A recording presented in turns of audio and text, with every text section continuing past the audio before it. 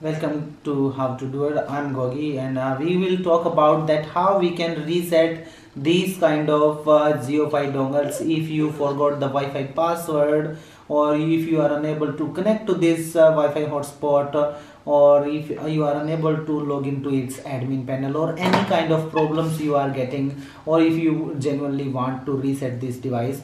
What you have to do, as you can check out, this device is working properly. We have to open this I'm sorry, this compartment from over here, and my camera women are just laughing.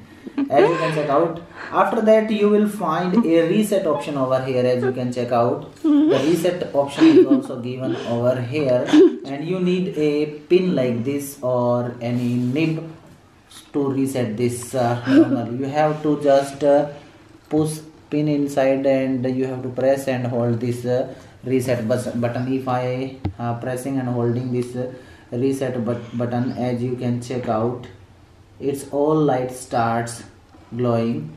When you move this pin, its all light will glow, and after that your device will restart. That means your device is reset now, and now you can easily use or connect again via the Wi-Fi password which is given inside of this dongle. Now you can easily use your Wi-Fi hotspot dongle.